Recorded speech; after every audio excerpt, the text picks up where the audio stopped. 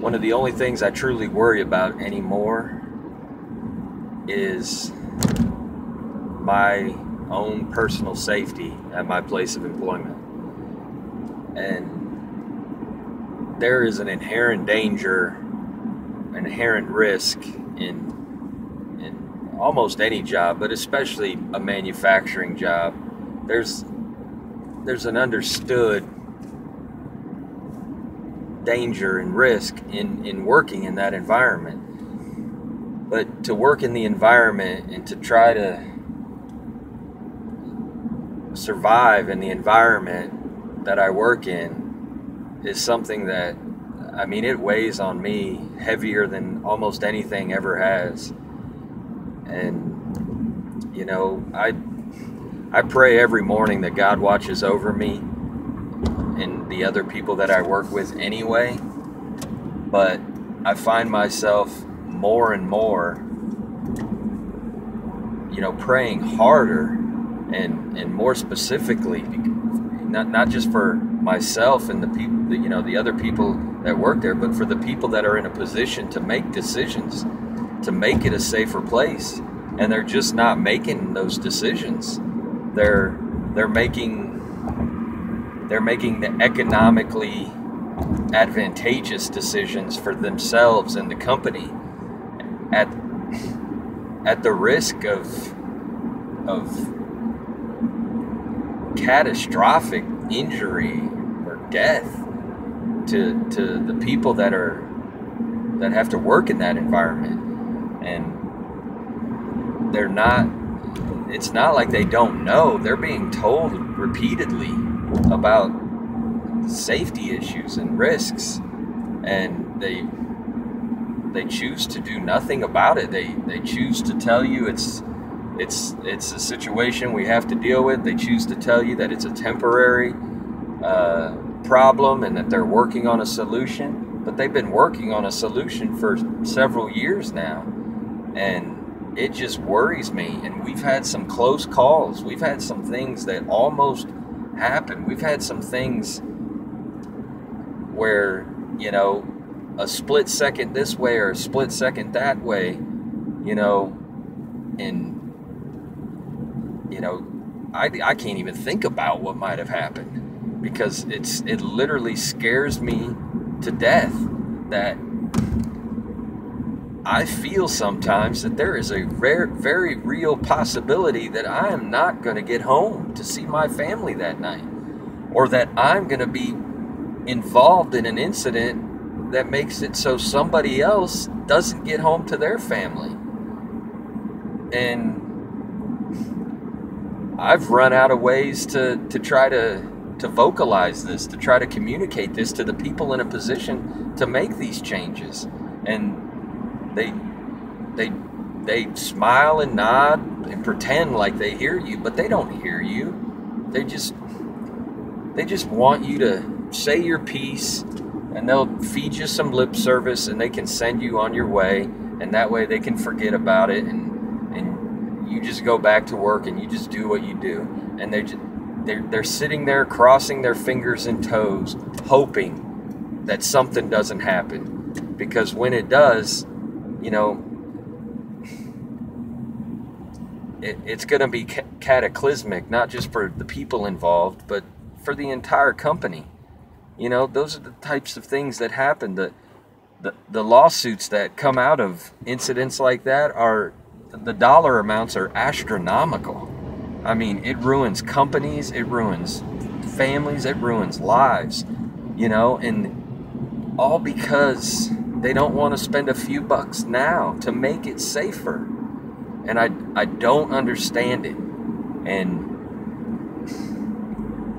when I am trying to let go and let God handle the things that I cannot control, one of them being the actions of other people. I cannot control the decisions that these people make or don't make.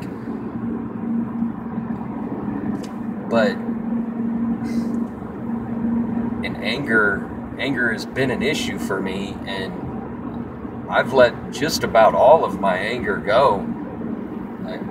should I say that God has taken most of my anger away from me, but this is one of the few things that I just hang on to it, because it's, if I didn't get angry about it, I'd have to really sit and think about just how dangerous this place actually is. And equipment is substandard, training is non-existent.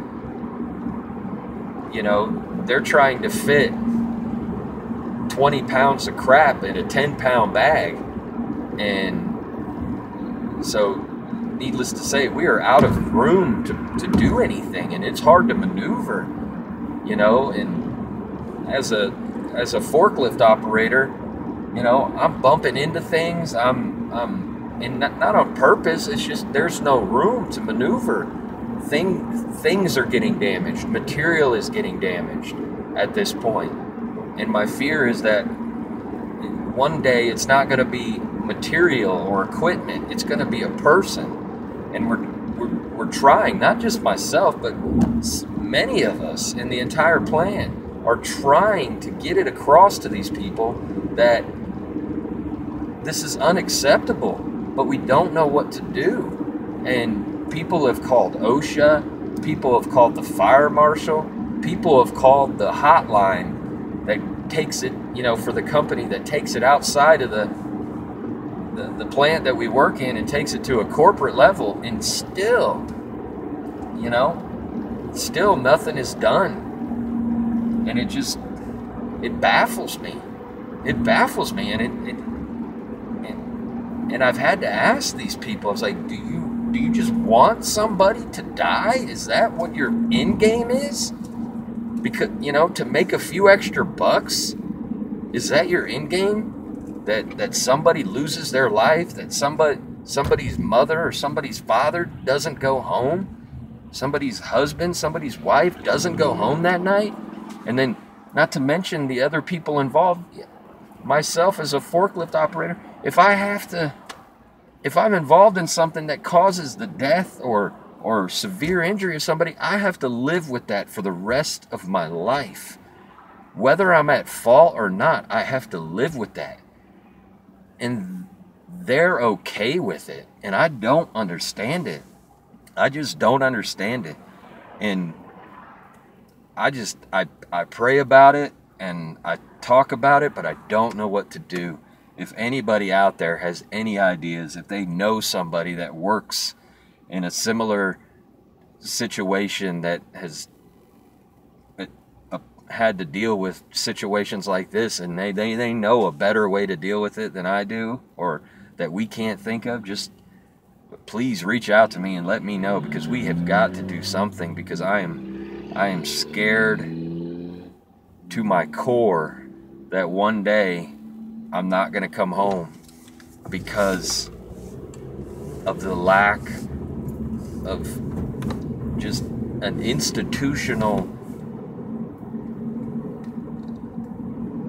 purpose of lack of safety. I don't know how to word it. I don't know if I'm wording it right. I just can't even, I'm so frustrated by it that I can't even think about what actually the phrase is. It's an institutional lack of control. It's an institutional lack of caring on behalf of the company, and it's just it's mind-boggling. And the only thing I can do is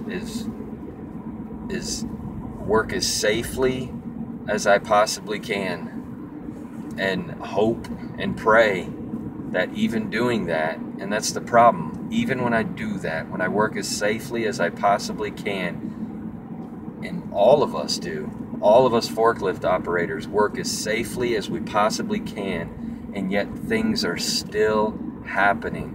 We're not derelict, we're not disregarding safety, we're not just driving around not paying attention. We are paying very close attention to what we do each and every moment of every day, and yet still things are happening and things are building, and I'm afraid of what they're building to. And it's just, if